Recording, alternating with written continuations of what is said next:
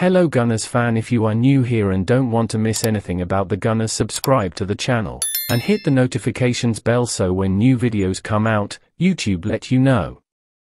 Cedric Soares is now very close to make a move to Fulham. It seems the Arsenal star appears to have made a decision ahead of the January transfer window. Cedric seems to be the one first-team player who could leave the Emirates next month. He has only made 2 substitute appearances for Mikel Arteta's men in the Premier League this season. He certainly is not having the play time needed to show he still can help the Gunners. Last month that his agent was in talks with Fulham, Atletico Madrid and Bayer Leverkusen about a potential deal.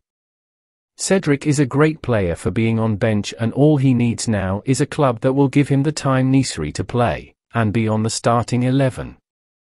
Cedric is indeed very close to sign with Fulham. The 31-year-old player will go out on a loan with Fulham, having the obligation to buy his pass at the end of the loan.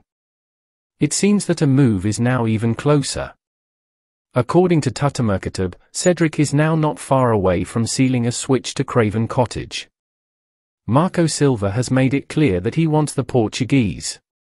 And a decision appears to have made, the report claims.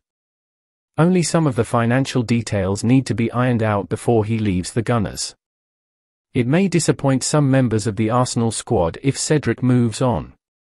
His departure is not going to have a huge impact on their performances on the pitch, given that he is some way very popular between the player and everybody likes him very much. Cedric would be a great help to the Gunners in case of a defender get injured, but his move to Fulham seems to benefit all the parties. For more Arsenal news, please subscribe.